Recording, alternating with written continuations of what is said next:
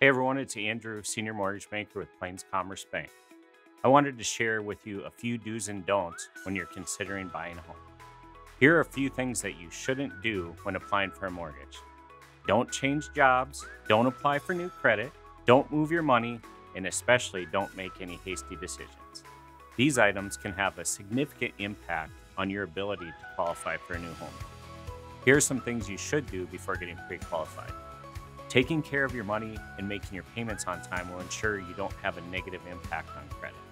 Another thing you should definitely do is please communicate with us if you're planning to make any changes of employment or location. And the last thing you should do is set an appointment with our team. We're ready to go through your home buying goals, and we hope to connect with you soon.